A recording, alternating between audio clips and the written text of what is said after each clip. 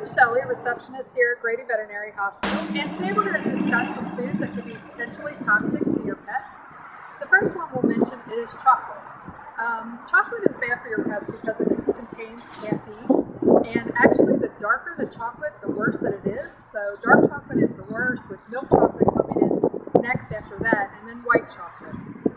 Next on the list is xylitol. Xylitol is an artificial sweetener that is found in a lot of gums and in some foods now that also have xylitol put into them, like peanut butter, and I know that's something that a lot of people give medicines to their pets with.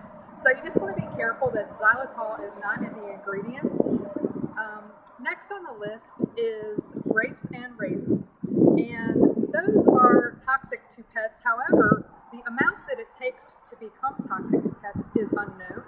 So really, even one grape or raisin is considered bad for your pets. Next on the list is onions and garlic, and these are also potentially toxic to your pets, not only in the raw form, but also just remember that they can be found in a lot of foods that are made. And last on the list is nuts. And really, any kind of nuts aren't really good for your pet. There are certain ones that are more toxic than others, but really, with the amount of salt in them, you also just want to keep any type of nuts away from your pet. We get a lot of phone calls here at the hospital, and they say, my pet looks normal, he hasn't had any vomiting or diarrhea. However, those aren't the only things that you may see when your pet gets into these type of things.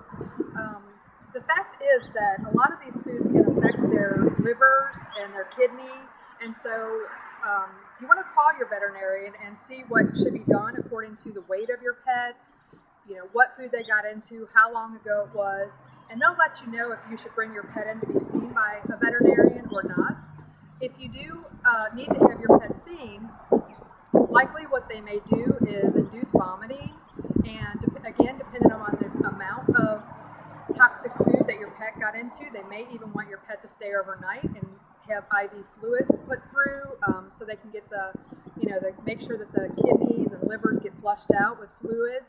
And then after that point, they may even want to see your pet back again to test the liver and kidney and make sure that everything looks okay and there's no damaging factors to your pet after that, after they've gotten to that toxic food. So really, the best thing to do is try and keep these types of foods out of the way of your pets. We do see a lot of chocolate incidents and those type of things, more so around Easter, around Christmas.